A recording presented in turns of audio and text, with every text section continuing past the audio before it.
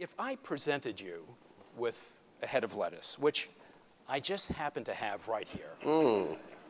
If I presented you with this head of lettuce, which was very carefully packaged in a package that said organic across the front of it, it told me as a consumer there's something special about this, would I be able to entice you, a little balsamic vinegar, olive oil, garlic, lemon, salt into a salad with me? Would you be interested in that, or would you view this as a lethal weapon?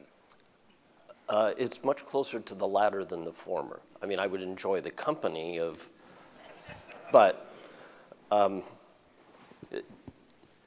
a foodie, and for the last several years, we've been in the business of helping companies look into their supply chain to determine the compliance of their suppliers, trying to, at the same time, see if there's some transparency in the global food supply chain. So a couple of facts. Maybe not that head of lettuce, but there's between 15 and 20 different distribution nodes in the food supply chain. So what does that mean? That means that that head of lettuce, or most heads of lettuce, have relatively indeterminate origin. There's some dirty little secrets in our industry. There's probably some food safety people here in the audience. And behind closed doors, when we as a community talk, and you ask the question, if you went, for example, to a particular restaurant, not Ron's, but others, let's say, would you have a salad? What do you think the answer is? How does no sound?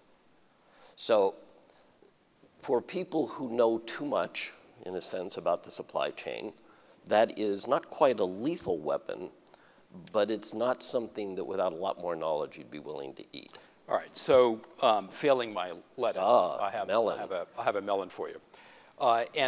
And this melon assures me that not only it is a honeydew melon, but that it is safe and certified, California grown, okay? So in the United States, not the cadmium-laced Chinese version.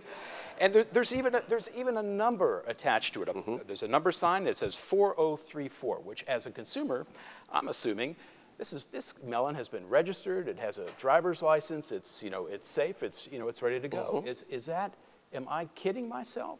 Or is that not the case? You're probably closer. Remember, just a few years ago, we all thought cantaloupe was one of those safe foods, and then a couple of brothers who, if you were to look at them, you would say, well, those look like outstanding young men. They're in the farming business, and through it depends on whether you're talking to a litigator or an independent observer.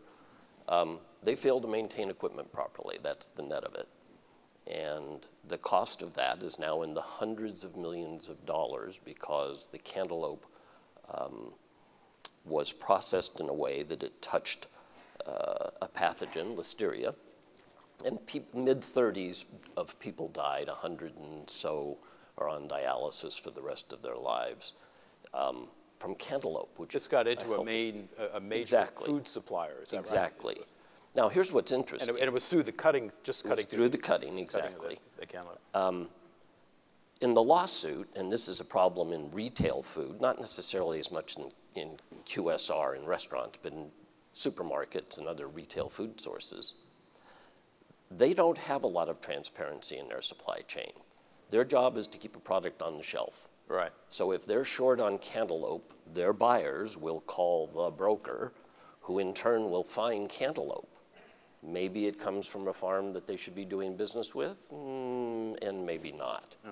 So the consequence is that because of the opacity of the supply chain, the risks are higher than any of us would like, and it's going to get fixed. It's either going to get fixed because under the FDA's new Food Safety Modernization Act, they and their partner at the Department of Justice will dress a few executives up in orange and silver, or in the alternative, we'll do it because there's pressure from retailers, we see that, to improve the compliance and safety of the supply chain. That's the only way it's going to work. Yeah. Consumers can't get it done.